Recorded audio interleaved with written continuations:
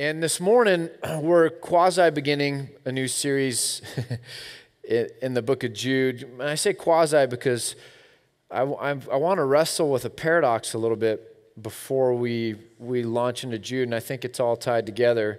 But you can certainly turn to the book of Jude right before Revelation and put your finger in there. And for the month of March, we're going to be going through the book of Jude. It's one of those books that gets neglected often, it gets overlooked often. And what it does is it kind of makes us functional errantists, if I can make up that phrase. But when we believe that Scripture is inerrant, or when we believe it's authoritative, when we believe Scripture is the Word of God, we're basically making a claim about it that says all of it, the whole counsel of God, is important and necessary. That if God superintended, there's another big word for you, but if God superintended or oversaw the compilation of the Scriptures for His people, then the things that are in Scripture have a relevancy to us.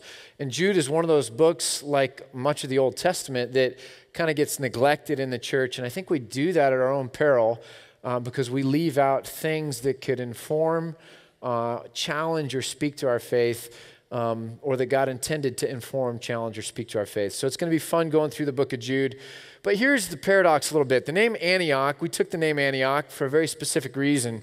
If you turn to Acts chapter 11, you can kind of see a little bit about the church at Antioch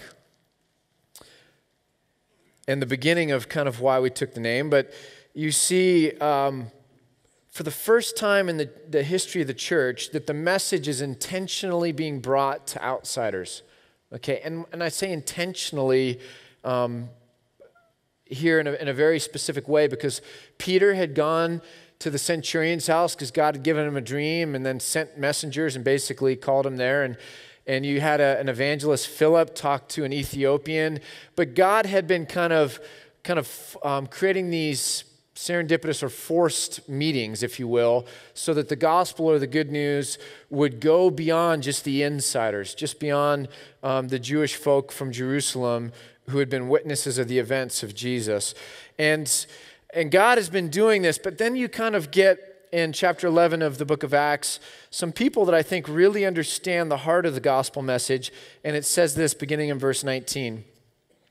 Now those who had been scattered by the persecution in connection with Stephen traveled as far as Phoenicia, Cyprus, and Antioch, telling the message only to Jews. And some of them, however, men from Cyprus and Cyrene, went to Antioch and began to speak to Greeks also, telling them the good news about the Lord Jesus.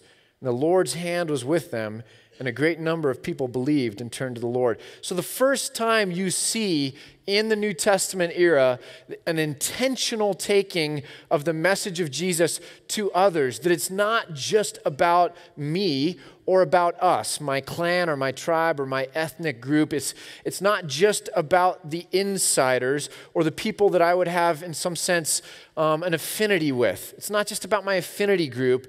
This is for everybody. This is for people who are lost. This is for people who are desperately trying to search out the God of the universe and know that He loves them and has a relationship, desires a relationship with them, and has created this plan so that they could be brought near. And so these people get the good news, because that's really good news, isn't it? And they begin to go, it's not just about us being on the receiving end. It's about us being the deliverers or the conduits of this message to other people. And I think we always tend to naturally fall into the mode of operating with our faith that it really is about us or our affinity group. We naturally kind of fall into that. We see Jesus with the Pharisees saying, is it really love if you just love the people that love you back? I mean, is that really love? And you see Jesus pushing into that. And I think the songs we sing, I love the song Amazing Grace, but I think what we do with it is concerning to me. We stand at the long end of a funnel and we just revel in the grace that's all kind of rushing down to us as if that's where it ends.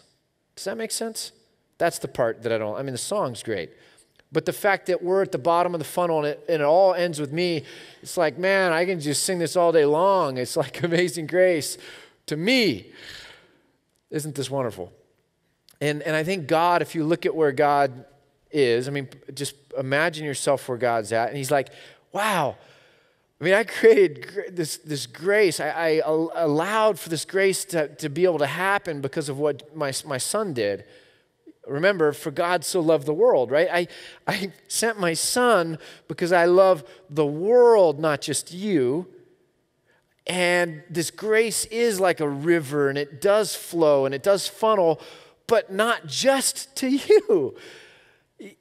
You understand? Like, I care about the people behind you too. And so it's a little bit, I think, from God's perspective, supposed to be more like a fireman's brigade. That yes, this water or this grace came to you, but the bucket's not supposed to stop there. You're supposed to receive it joyfully and gladly, but then you're supposed to pass it on. You see, grace is supposed to beget grace. And if grace doesn't really beget grace, are we really understanding grace fully? And that's kind of the tension. Do we really understand the good news fully? Or do we just understand it as good news for me? I think that's always the tension. And we see that showing up in the book of Acts here, that people are going to the affinity group, and then these guys go to Antioch, and they reach out to the Greeks also. And so we took the name Antioch. This church did, this community. And you name churches these days. In the olden days, the Bible days, it was just the church at Bend, right? But now we name churches because we got lots of them, and that creates an interesting dilemma because now we brand churches. Okay, now there's a good side and a bad side to everything, right? Money, power, whatever it is. It says in the book of Proverbs, to have a good name is a desirable thing. It's worth more than a lot of money, because if you have a bad name, you can pay a whole lot of money and it's not going to erase the way people think of you. Does that make sense? So to have the good name in the first place is valuable. And so a name is really an idea of the thing. And that's really what a brand is. It's the idea. It's what people associate with you, whether a person or a company, a business, whatever it might be, right? And so when people say the Republican brand is in trouble, I've heard that a lot the last 4 years. What they're saying is that the idea of this thing, this political party, is in trouble because people, you know what I'm about to go down a bad road. But so when we name churches, we're creating a brand. Now, that's not necessarily a bad thing, but it can be a bad thing, because all of a sudden we have to ask the question: what is the brand really associated with? Is the brand really about itself, or is the brand somehow associated, or the name somehow associated in people's minds with what the church really is in terms of being the body that sits underneath the head that is Christ, right? So we're followers of Christ. That's why we're Christians. I don't get into the whole Calvinist Arminian debate, because we begin to actually think that maybe I should more passionately align myself with like a sect of Christianity rather than Christ the head. And it changes the way I see people or my faith. And it's like I have opinions on that stuff, and they're not as important as the fact that I'm a Christian, a follower of Christ, right? And so that's what matters. Now, so the brand of a church, same thing. Churches are really a group or a community or a gathering of Christians with Christ as the head. And so just like a Christian, I can begin to get high-centered on Calvinism or whatever that might be. As a church, I can begin to find myself in an institution that gets high-centered on its own competitive particularity. how it's doing vis-a-vis other churches, how it's doing in people's minds in terms of being a success story, how it's doing in terms of representing a certain set of traits that we like, but not necessarily really saying, at the end of the day, we're either a really healthy or accurate reflection of Christ, or we're not. So what does that name or brand, what does that really represent? And is it the right kind of thing? So we named our church Antioch because we wanted to say, first and foremost, that we're a Christ-centered church. We're a Christ-centered church that is about taking the gospel to people, the good news to people, that it's not just about consuming, or it's not just about us being individuals and somehow saying that religion is something I use in my game of making life about me. Do you understand what I just said there? That religion is not just some mechanism or thing that I use or utilize in somehow making life more about me. So that's an incredibly important thing. So that was the name and our first commitment at Antioch, that we'd be Christ-centered. The second one follows right out of that we would be people of grace and not the law. Because at this church at Antioch, when all of a sudden you have these Jewish folk and these Gentile folk, in that day and age, they weren't supposed to eat together. So how do you have a fellowship time with people who, by law, think they're not supposed to be fellowshipping together? And this interesting thing arose in the church at Antioch that basically grace trumps the law, right? That authentic spirituality, a spirit of Christ-likeness, trumps tradition. And so somehow that's what unifies us. And so Antioch took that as our second thing, that we're not going to fight about petty things, that we're going to fight about relationship and community and love, and how we could be together, that we weren't going to be divisive. And that was kind of the second thing. And then we went on to the third value at Antioch, which was intentional community.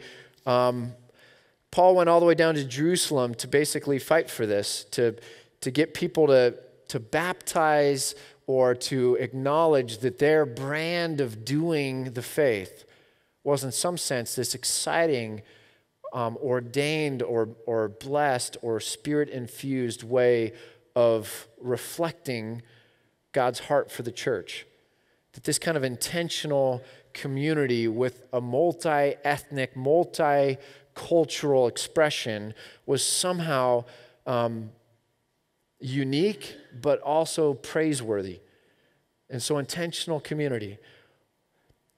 It's going to be a hard fight, but Antioch is committed, very committed, to continually becoming more and more multicultural and multi-ethnic. Why do you think it's going to be hard? Because we live in Bend. I would love to someday say that Antioch helped Bend become more multi-ethnic. I mean, I don't just want to say that. I'm subversively working toward that. Hiring practices, intern recruiting practices, Killins College, it's all a part of a grand scheme to be able to pull Bend into being more multicultural, multi-ethnic. Why? Because it matters. The plurality of voices matters. The expression of different cultural backgrounds and what we can learn from each other, and how that forces us not to get too comfortable with our own affinity group. That matters. And then lastly, Antioch's fourth commitment was to be missional. Now, missional is an overused word these days. It wasn't when Antioch started. But it simply means this: missions isn't something that other people go do. Missional is a mindset that all Christians are supposed to have. That as a Christian, I am a witness. I'm either a good one or a bad one, but I reflect Christ somehow if I carry his name. And so we're all, according to 1 Peter, we're all priests. We're all somehow in this together with this wonderful opportunity to be salt and to be light. And so that's a missional mindset. That we don't just get stuck in our affinity group, but that we love people outside of our affinity group. We speak to them. We bring them good news. We invite them in. We do all these kinds of things. So I want to flip over in Acts just a little bit to chapter 13. And the beginning of chapter 13 says this: in the church at Antioch, there were prophets and teachers. Barnabas, Simeon called Niger, Lucius of Cyrene, Manaen, who had been brought up with Herod the Tetrarch, and Saul. And while they were worshiping the Lord and fasting, the Holy Spirit said this. He said, "Set apart for me Barnabas and Saul for the work to which I have called them." And so after they had fasted and prayed, they placed their hands on them and did what? Sent them off. Off where? They just sent them off. Go, preach. Head west, young man. But I can't tell you how earth-shattering this paragraph is to me when you think of the modern church. You've got a church community that's rather progressive. It's on the cutting edge of defining what the church is going to be. You have two very dynamic leaders here, Saul and Barnabas. I mean, you've got the senior pastor and the senior associate pastor. They're the ones that have the connection to the big kahunas in Jerusalem. They're the ones that are networked. They're the ones that are authoritative and in some sense prophetic. They're the ones that are able to teach. Saul, after all, was a Pharisee, right? They're the ones that know the scriptures. And so here you've got these two guys, and this church is growing, and God's hand is with them, and more are being added daily. And so this thing is working, right? And I'm sure there's a whole lot of issues that have to be kind of played out and figured out. And so they go to a prayer service or a worship night one night, and they worship, and they pray. And then the very next day, what do? They give away or give back to God or release, because it was never really theirs to begin with, right? They open up their hands and allow God to take Saul and Barnabas and send them to continue the work of basically planting more churches. They take the best of what God gave them and they're willing to give it away because of a prayer night. What church in America would go to prayer one night and the next day give away the senior pastor and senior associate pastor? What church in America is so missional or so others-centered or so gospel-centered or so the kingdom of God or the King, Christ, centered, that they wouldn't look to their own needs, but would look outward to the world, basically? I don't see that a lot, the church in America. It's really a huge thing, and so we used to use that mantra that we want to reflect this. We want to take the best of what God gives us, and we want to be able to give it away. That we want to discipline ourselves to not become ingrown or self-focused. And so that's a part of the name Antioch. And so when we talk about this kind of vision statement idea that sounds very audacious and very whatever, to be an authentic expression of Christianity in Bend, Oregon, and to have a shaping voice in global Christianity, like sometimes I say that and cringe because people are going to be like, who do you guys think you are? Shaping voice in global Christianity? Really? What's up with that? You know, what happened to just love God and love others? You know? And so I cringe sometimes, and I've often cringed. And so there's interesting times like last week when the Justice Conference happens in LA, and I look around and I see so many of my friends down there as a part of this movement. You know, I see Mary Lee, who's been doing registration since the conference was in Bend. And you don't want to talk to Mary Lee the week of the conference. It's a lot of emails.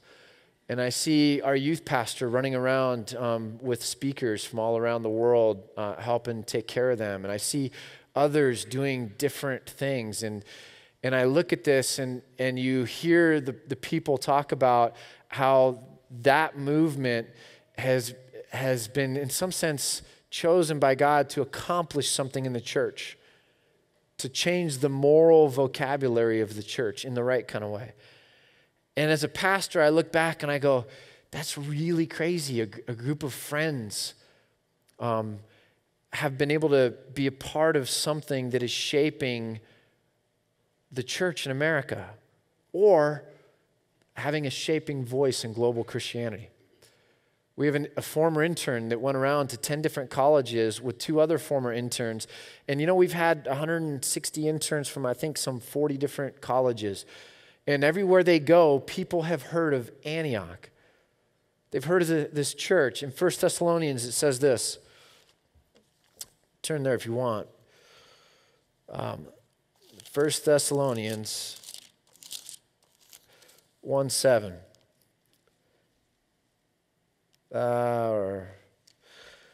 And so you became a model to all the believers in Macedonia and Achaia, and the Lord's message rang out from you, not only to Macedonia and Achaia. Your faith in God has become known everywhere. I don't know that that's a direct verse for, say, Antioch, but there's a sense in which a group of believers and their faith begins to leak out and other people know about it. And it's interesting to hear people that go around and talk to different colleges and students, and people have heard about Antioch and that this is a place they somehow need to get to. And I meet people that say this or of themselves, I somehow need to get there. I need to be a part of what you guys are doing. I need to see it. Or somebody told me I need to go there, I need to move there, I need to be an intern there, I need to something. And so it's a really interesting thing for me to travel around and even to talk to leaders in the church in America, and they know of this place. Jenny Yang from World of Leaf is going to do Redux. She travels all around the country talking about immigration and things like that. She knew of us enough to know to bring snowboard equipment, so she could go snowboarding while she was here. It's a humbling, awkward, interesting thing. And so here's the tension for me that I've been sleeping with the last 2 nights.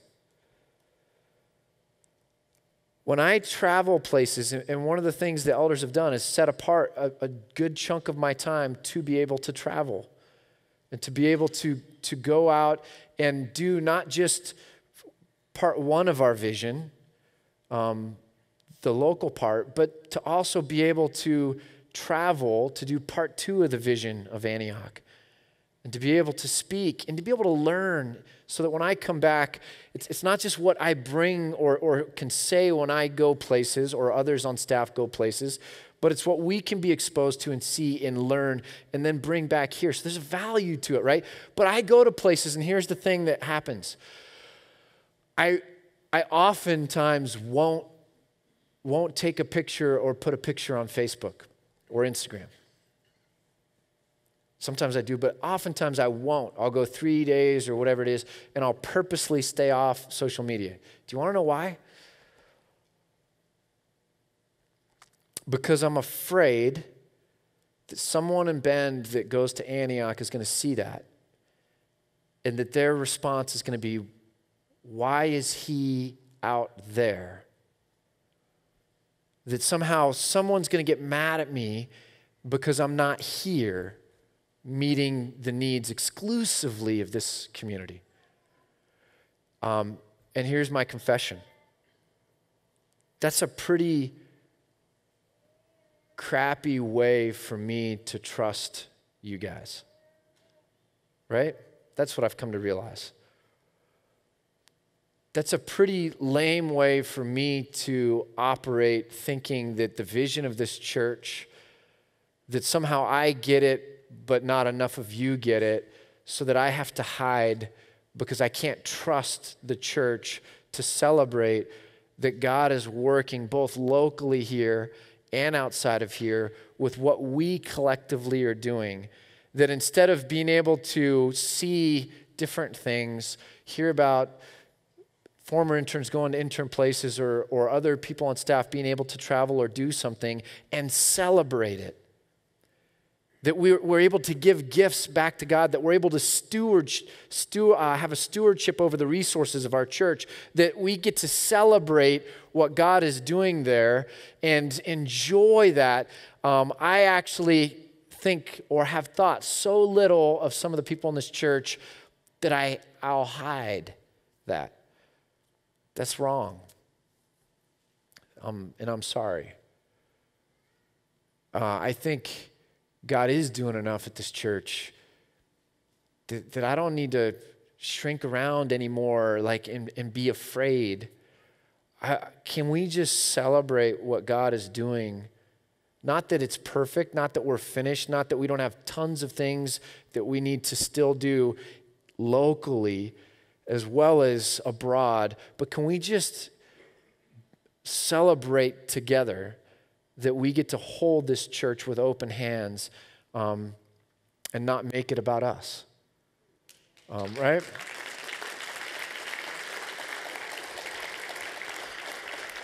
And so I've kind of begun to hate social media. Anyone else? But now maybe I'll just do it for the sake of it because I've kind of said like I have to do something like that. But there's a reason I brought this up because that's not the only tension I feel. Like I feel like there's this tension about the two halves of the church, the half that's here and the half that's out there. And sometimes the half that's out there is less, right? It's Paul and Barnabas, and then later on, others that joined them. But the part that's out there is less than the part that's here. It's pretty natural. And so I think what I've been feeling is being afraid of that tension and feeling like it really creates two halves. Well, what solves that, the two halves? What solves it is understanding that this isn't our church. That it doesn't belong to us. That it's God's church. That it's Christ's church. It belongs to Him. And we get to enjoy the Christian community. We get to benefit from it, surely. But we also bear this responsibility to serve it. And collectively, we're in this with no distinction or honor. Some people have certain gifts. Other people have other gifts. Some people play one role. Other people play a different role. And Paul will go to great lengths to say something funky is happening in the church when the eye makes fun of the foot or the hand and says somehow there are distinctions. Jesus' disciples fought with this. I mean, goes all the way back to the forming of the church.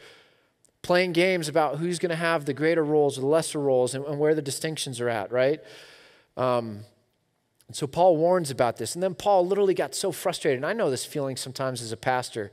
I was telling my wife, like sometimes when I go to speak, I want to use my whiny voice.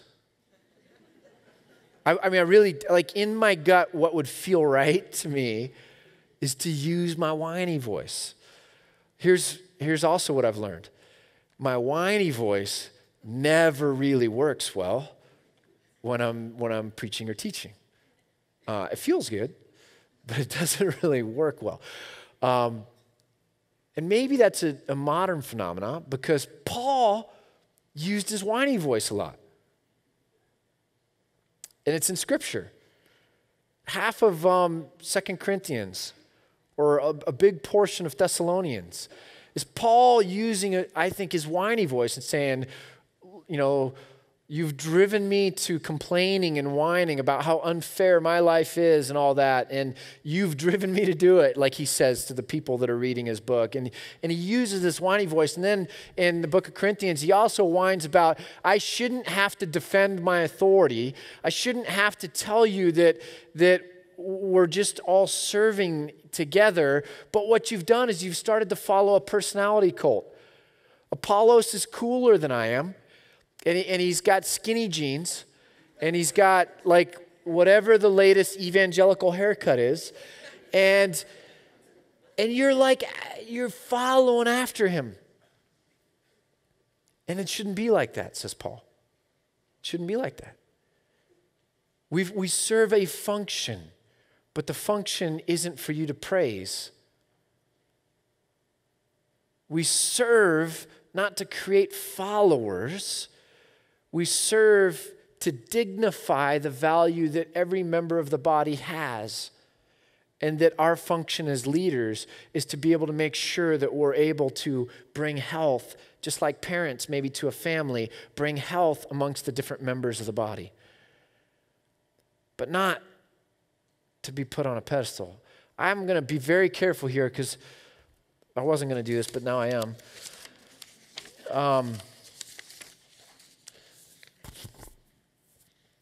I typically won't say anything negative about churches, specific churches in America. I'm not going to say which specific church this is, but this is a big problem in America. So I've got a friend who does call people out, and he has a blog, but there's a very big, powerful, well-known church with a pastor, and they had coloring pages for the kids ministry. And the coloring pages said, "We are united under the visionary." And then it has a picture of the cool pastor. And then it says, "This church is built on the vision that God gave Pastor so-and-so. And we will protect our unity in supporting his vision." Now, if I ever say, first off, if there are ever coloring pages with me or Kip in them, please run, okay? Second off, I've had a lot of conversations with you. I'm smart enough to know the role that vision plays in an organization. And if you've been at Antioch long enough, you know that I really try hard not to share vision. And sometimes I'll realize, you know what? People just need to know what the heck is what and what's going on, and they're really confused, and I really need to share some vision. And we'll come to like a worship night, and I'll be all like, "Okay, I'm gonna get up and share vision," because I can share vision. But I really feel like God told me really early on in this church that the vision is His, the leadership ultimately is His. Just like in the Old Testament, it was the pillar of fire or the cloud, and the Israelites followed that. And it wasn't just Moses that was able to see it. See, that's the interesting thing. It was everybody was able to see it. And they were able to unify under God's leadership for His church. And half the time, they didn't know where they were going to go. If you drew it on a GPS, where God led them was completely nonlinear. Right? And nonlinear vision works great if God's the one leading. But if a human is going to lead, right, and be effective at it, it has to be linear. And it also has to be predictive. It has to go 5 years into the future, 10 years in the future. And everything has to coalesce around that vision. And then you get this really interesting thing where you're running full speed, and then all of a sudden, if God's really in control, God wants you to do a crazy Ivan. Kip got the joke. But that doesn't work when you've got everybody heading in a direction and you've leveraged all your chips as a leader that God has told me we're supposed to do this. And now everyone's moving and they've donated money to it and they're going. And then all of a sudden God really wants to do something different. What do you do then? So I've tried really hard. So at these worship nights, I'll get up and I'm like, man, people need to know what's going on. That like there is a plan. And then I can't. I'll walk up and I just can't do it authentically in my gut. I cannot. I literally get physically sick if I begin to feel like I should do something with these people here that I don't really buy down here. Does that make sense? I literally begin to feel like this tension. I'm about to become dishonest, but they won't know that. And it's probably good in the long run, but it's not honest. And so I've tried really hard not to. So this is why. If we're going to find unity, it's not going to be because it's ego-driven. I don't want that. It has to be Christ-centered. It has to start there. We have to all be able to see that even if it's nonlinear or even if it's all over the map, that somehow God's moving. We can judge by numbers, but frankly, you can have an atheistic business or even an atheist church that grows. And I don't think we're going to say, well, that growth is always an indicator of the presence of the Holy Spirit. In Jude, and we're getting there now, like I said, I was going to do half and half, and that's what we're doing. Even in Jude, you're seeing Jude warn against false teachers that have gotten into the church. Heresy can grow a church. Growth is not always an indicator of health or that God is somehow vitally involved. Now, I think oftentimes when God is involved, you see growth, but it's not always that. And so we get left with this tension of how do we deal inside a church, in a community, also having influence outside of church and kind of in the world, but that these are somehow the right kind of things, centered in the right kind of way, and that we don't have to have them in competition, but it all works together. And here's the difference maker, that it's all under the headship of Christ. That Christ is so at the center that it keeps the local people not from being like, hey, we don't like the attention or the time going over there. And it keeps the people that are getting to go over here not thinking that somehow that's bigger than what looks or shows up in the local expression of a church that incarnates itself in a time and a place. Because principles or teaching or influence out here, if it can't incarnate in a community, if it can't be shown to be healthy in a place called Antioch, Old Testament, or Bend in the New Testament era. I'm sorry, New Testament, both of them. Putting a false divide there. But if it can't show up, these things are both needed, right? My body is interdependent. It keeps itself biologically alive. But it also exists. My hand is shaped this way because it reaches out into the world. It doesn't just send blood to and fro. It's interconnected and interdependent, but it also has a function outside. Everyone should have a ministry in this church because we're a body, but you should also have a mission in this world because you're a Christian who's a witness to the power and the authority and the beauty of what a relationship with Christ can look like, and you go manifest that to people that need that message in this world.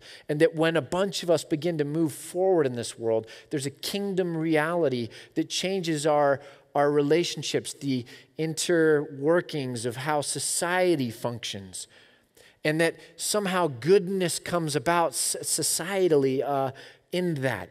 And people even see that of a bunch of people and they say, wow, that Christ you talk about, I need to know more of that. Jesus says they're going to know you're my disciples by your love for one another. By somehow what happens between you is going to manifest something so attractive and praiseworthy that people are going to come hanging around like moths to a light, right? And so Christ is what unifies both the ministry and the mission, both the authentic expression in Bend, Oregon, and the shaping voice in global Christianity. Christ is what unifies us, not a person, not a leader, not a human vision, But Christ is what unifies this as we all look to him and are enamored with him, when we're all infused with that grace and that joy and that desire to serve, be known by, be around, and be with others who similarly are overwhelmed by this. That's when it's working right. That's when Antioch works right. In Jude, we see it working wrong. So here's what it says in Jude. Jude, a servant of Jesus Christ and a brother of James. Now, Jude was also a brother of Jesus. And in that day and age, you get authority through the family. An honor with one is an honor for all if you're in the family. And it's interesting that he puts himself as a servant of Jesus Christ, but then also as a brother of James, and he could have claimed more authority by saying who James was. But he's speaking to the New Testament community in and around Jerusalem. They all know who James is, because James is the leader, or was the leader of that community. Jude, by the way, is believed to be the youngest brother. And so he writes, as a servant of Jesus Christ and as a brother of James, to those who have been called, who are loved by God the Father and kept by Jesus Christ. He's writing to the church. Mercy and peace and love be yours in abundance. Dear friends, although I was very eager to write to you about the salvation we share. Stop for a second. I was eager, I was excited. I wanted to write to the believing community about the salvation that we all have, the good news that I was just talking about, the headship of Christ, that we're all together in this, that grace works itself out, that we know the joy of that fellowship. I was eager to write to you about that. But, he says, I felt I had to write and urge you to contend for the faith that was once for all entrusted to the saints. I'm urging you, I don't know if this is the whiny voice or not, but I'm urging you that you got to fight and contend for the faith, because certain men whose condemnation was written about long ago have secretly slipped in among you. And they are godless men who change the grace of our God into a license for immorality, and they deny Jesus Christ, our only sovereign and Lord. And then he goes on, and he gets to verse 11, and he says this, woe to them. They have taken the way of Cain, and they have rushed for profit into Balaam's error, and they have been destroyed in Korah's rebellion. Now, what he ends up setting up here is this idea that this is the beginning of the New Testament church, and you got this church community, and it's supposed to be going this good way, right? The kingdom way. And people have gotten into it, and they're beginning to lead people astray. And so Balaam's error and Korah's rebellion are things that happen in the book of Numbers when the Israelites were coming into the promised land, and Balaam led some of them astray. And Korah's rebellion, Korah had ego, and he didn't like the positional authority that Moses and Aaron had, and he wanted more authority, that it was going to be about him, God, then him. And so he began to challenge their authority, and he took the tribe, I think Reuben, that was next to where he camped, because you can get to the people close to you, can't you? And he began to lead them into a rebellion and following him to challenge the authority that God had. And what Jude is saying is that there are people that are doing this to the New Testament church, that as this thing is coming into finding itself, as it's coming into its stride, like a runner beginning to run a race, as the church is beginning to gain its stride, some people are coming in and they're leading it away. They're undercutting it. They're chipping at the legs. They're destroying or compromising the vision that God has for his church, for the body of Christ. And what ultimately is the message here that leads the church astray? It's people who think it's first and foremost about them, and giving a message to other people that this grace or this religion is first and foremost about them. And this is done, Jude says, when you deny Jesus Christ as the sovereign. So you see the tension here. When it's working right, you have the headship of Christ that shapes and defines everything. When it's working wrong, we somehow make little of the headship of Christ, and we make much of ourselves as the center of the attention, as the center of kind of what's going on with religion. And grace no longer becomes about grace in order to have forgiveness, in order to have a relationship so that we can be with Jesus. But grace now becomes pure license, that we can just do whatever we want. Turn to Galatians chapter 5 with me, if you would. Galatians 5, Paul talks about the same thing. And he says this: "You, my brothers," Galatians 5:13, "were called to be free. But do not use your freedom to indulge the sinful nature. Rather, serve one another in love."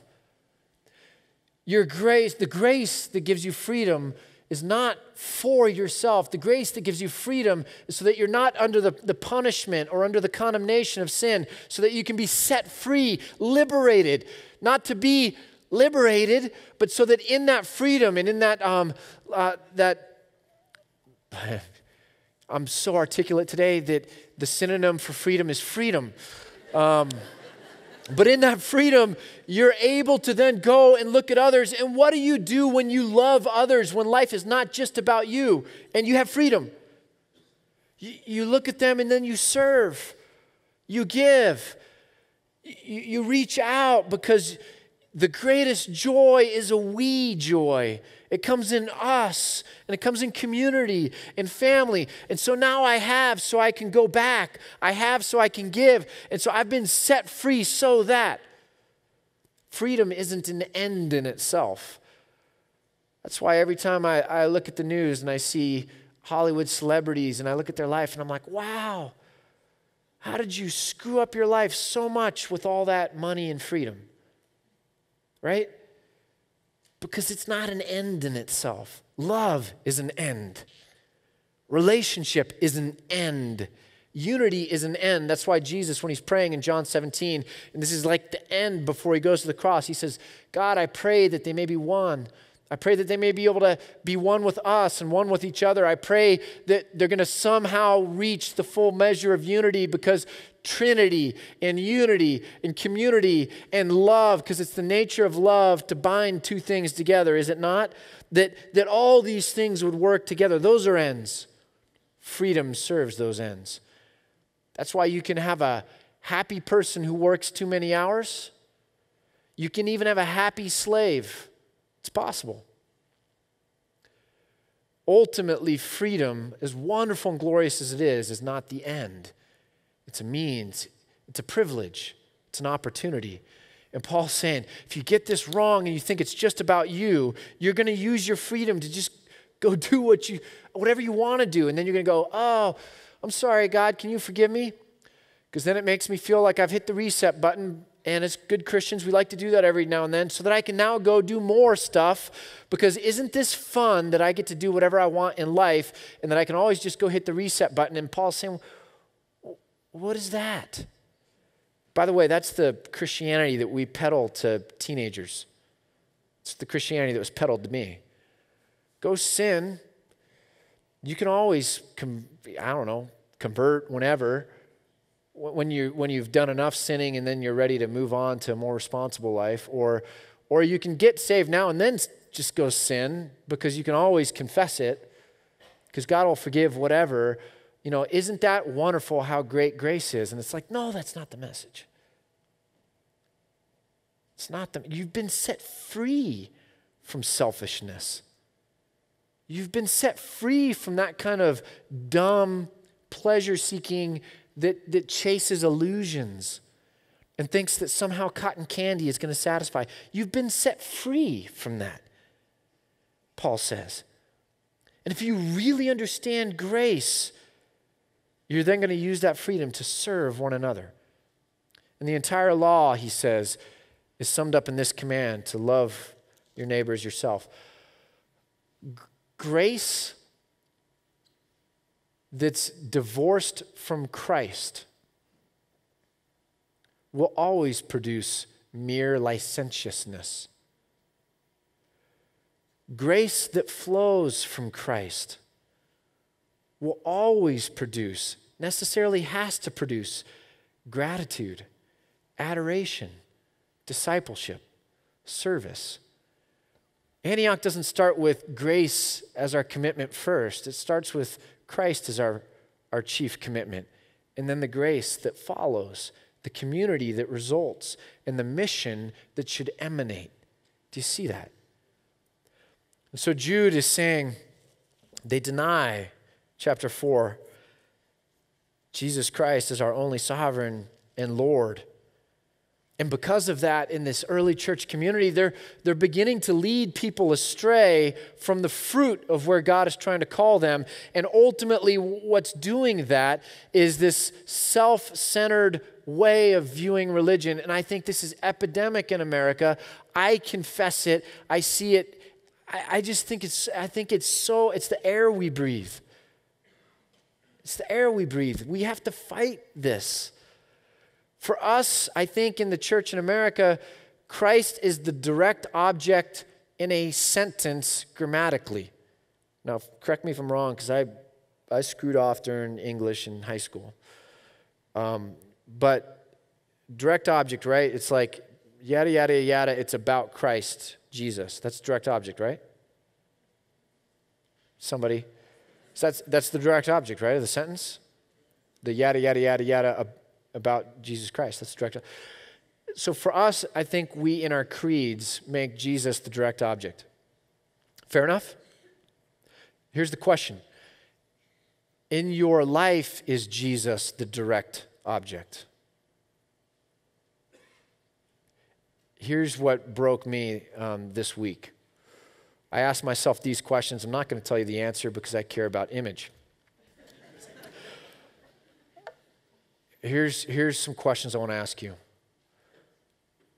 When was the last time you prayed about Christianity on a global scale?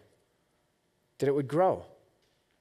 That the message of Christ that he died for, the message of his death, that he died to be able to give birth to this, that would grow. When was the last time you prayed for that? When was the last time you prayed for the persecuted church? Pakistan or Syria or Egypt? People trying to hold on to this hope when there's no gain from it. When was the last time you prayed for Bend? The economic well-being of this town, not just your own economic well-being within it.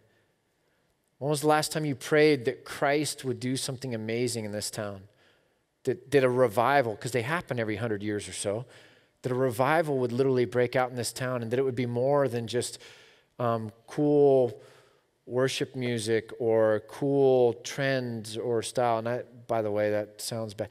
When I worship music, it's in the Psalms, right? It's like a brand name. It can be a good thing or a bad thing.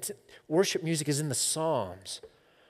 But I think sometimes in the church, we rip it out and make it so about us and our styles or our preferences or our emotions, so that we can have an emotional experience that has nothing to do with Monday when we're waking up and going to work, and we're not praying about our city, and we're not praying about Christ being magnified in this town. And when was the last time when was the last time we prayed about Antioch? I mean, really prayed, not just said it, like, oh, I'm praying for the church. When was the last time we prayed for Bend High? We meet here. Do we just use this place? Is it so transactional? It's like, well, of course we use it. We pay rent, don't we? They owe it to us. You know, we pay custodial too, so I'm going to bring my coffee in or leave my trash. Or do we actually realize there's some kind of a dynamic we have with this school? We fill this place with praise on Sunday. There are Christian teachers that go to this school that also come here on Sunday. Do we pray for that?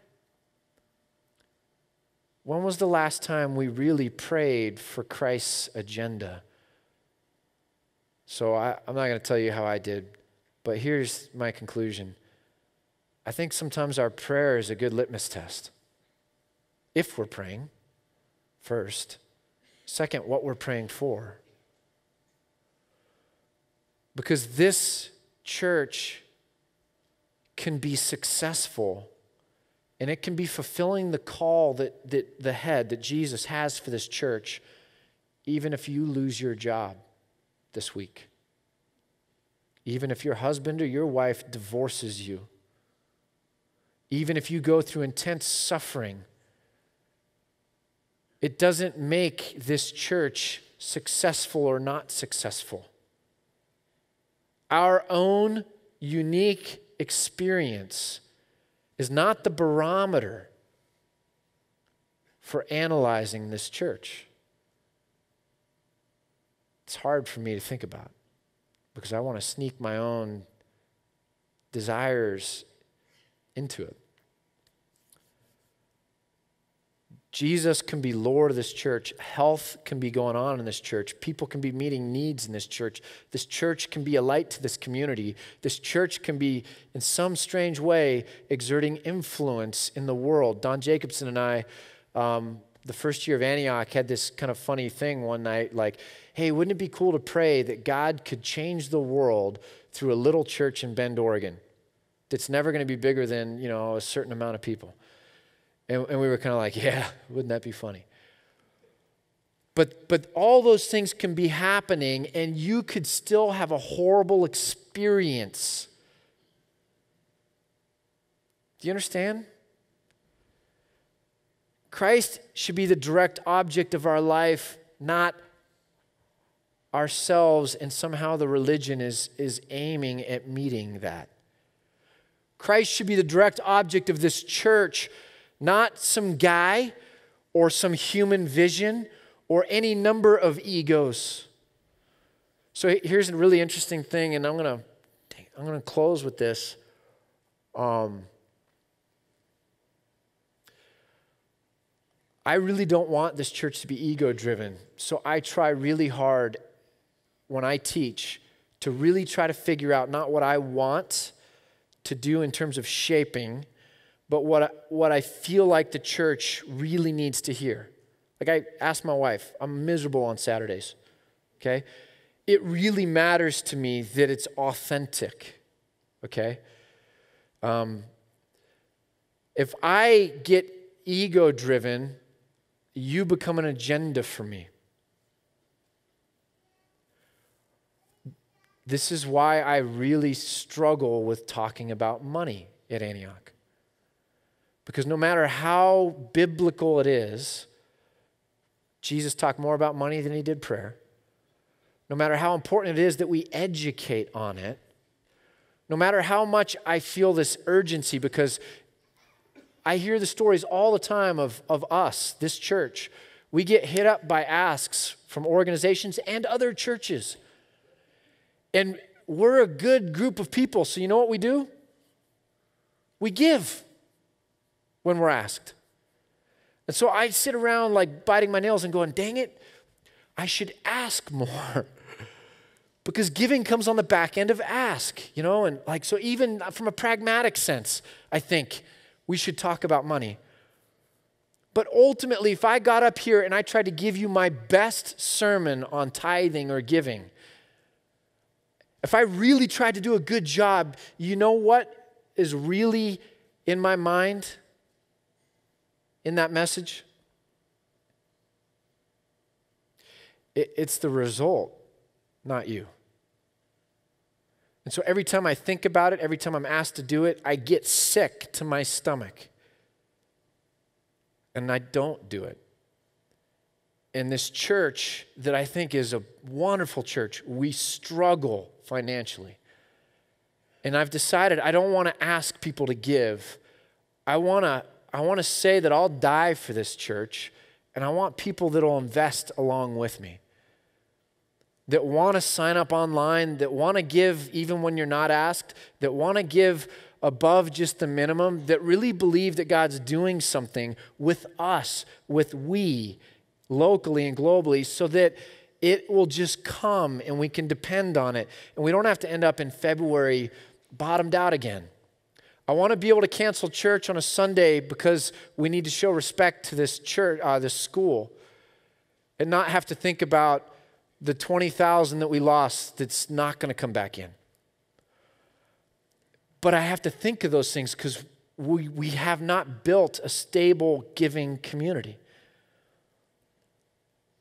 But I can't do it. I cannot give you that tithing talk. I'm going to hire somebody else to do it. Next time you see guest speaker, you look out. He's here with a mission. I do that because I don't want me to shape the teaching of this church. Even if it might be, in the long run, a good thing. If it's not honest, I don't want to do it. Now, here's the thing. Let me flip it around on you. So now it's on you now. What happens when you guys come in about your ego? What happens when you come in with your ego? You're going to sit there and you're going to expect things from me and from others. And you're going to evaluate, and you're going to critique, and you're going to judge. And you're going to take the good, leave the difficult, take what works, take what fits, take what blesses, take what is a great emotional experience. And then you're going to walk out, and the minute you walk out of these doors, yourself will dictate the next thing that yourself wants to or needs to go to in order to continue to be about self. And you will give no thought to this church during the week. You will not pray for this church. You will not really pray for the spiritual vitality of this city. And when there's a need to give, yourself will think of all the reasons why that would impinge on yourself. The time, the resources that you don't have. And yourself will think, there's 500 adults here. Some other person will do that. Just like when you're included on one of those long string emails with like 50 names, we all know that we never answer because we're like, there's 50 other names. There's only 1/50th of that was coming to me. I can hide. And so self will not respond to any of the opportunities to serve. Self will not get in a small group because, dadgummit, small groups are miserable. By the way, you can sign up for one in the Commons. Our small group starts up again next Sunday night because we got out of the blocks a little late coming off of Christmas. But, I mean, when are we going to admit the obvious that small groups are hard? They're hard for dudes especially.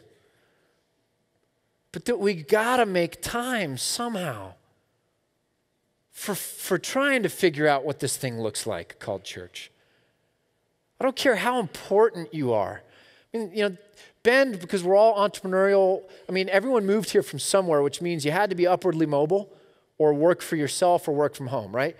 So somehow we're all narcissists, right? So I know you're too important to create the time for small group. I get it. But you got to do it anyways. You got to do it anyways. We've got to be able to figure out what it means to live this thing out, even in the hard stuff. Because if we can't figure out how to live this thing out, even in the awkward stuff, the stuff we can't make time for, or the weird person sitting across from us on a Tuesday night sharing about something in prayer time that really grates on us, if we can't figure out how to work that out under the headship of Christ, then we've got nothing to sell to the world, do we? Hey, Congo, you guys have really screwed things up over there, but Jesus is the answer. He'll help you forgive each other and learn to walk side by side, right? Yeah, how'd that work out in Bend, Oregon, in the sunshine with the mountain? I don't know. I was too busy skiing. I don't know. There's a lot more fun people to hang out with than the Christians. I don't know. I never really committed to my church enough. Why? Because there's too many good causes to invest in. I don't know. Because ultimately, Christ is the direct object of my Christian sentence and grammar, not my life. I'm not going to head the Justice Conference anymore. I told World Relief that Erin Lytle, who's been driving the whole thing since the beginning, she should be the executive director. By the way, my wife helped co-found this church. You know, we get really weird about founder and stuff like that. I'm the founder of Antioch. I planted it. Anyone that knows me and my wife knows that I would have broken the first 20 relationships that came along if she hadn't been there, right? So who really founded this church? We do things with gender. I can be an executive director, but, you know. So anyways, Antioch's my first priority. Kilns is my first priority. Those are my first priorities. I'd love to see the Justice Conference continue. God's doing some amazing things. I'd love to see other things continue. But this is the proof of the pudding. We together have to work this thing out. I hope you believe this, not just good causes, is worth your investment. I hope that when I give it to the offering time now, over $100,000 comes into the offering because one person here knows that they can write a check of $50,000. That's a little bit dreamy, but I believe it can happen. Will you invest in this with me? I commit to keep Christ as the head of this, period. I commit to it. It's not going to be centered on my vision, but will you commit to it with me?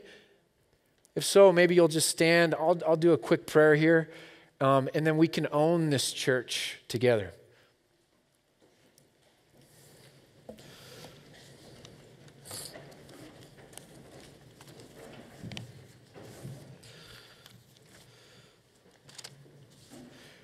Father God, we argue a lot about who gets it right, who gets it wrong with Christianity. And that's a bit funny to me because we're 2,000 years removed and we think in terms of American culture. And I bet there are so many things that we get wrong. I pray you give us the humility to put our hands out, to be teachable, to ask you to correct us, that we wouldn't be arguing about our glory. We'd be wanting you to show up and prove your glory. Father God, may you be big in our thinking. May our actions reflect it. May our prayers reflect it. May the way we govern our time reflect it. Jesus, may you be the head of this church. If you ever stop being the head of this church, I pray you kill this church. Help us to make the most of every opportunity with the people sitting to our left and our right as we ask them to a fellowship meal after this service, with the needy people in this town that need our compassion, but more than that, they need us to dignify them by co-laboring with them to try to help fix some of the issues that might be keeping them in a place of suffering. Father, I pray that you would help this town become multicultural, not just this church. I pray that you would help us value the other, that we're not sufficient in and of ourselves, but that you saw fit to make many different kinds because somehow your beauty is reflected in that. Father, may your grace beget grace. May your grace beget our worship. May your grace make us want to obey, not sin. I love this church, Father. I pray you protect her. In Jesus' name, amen.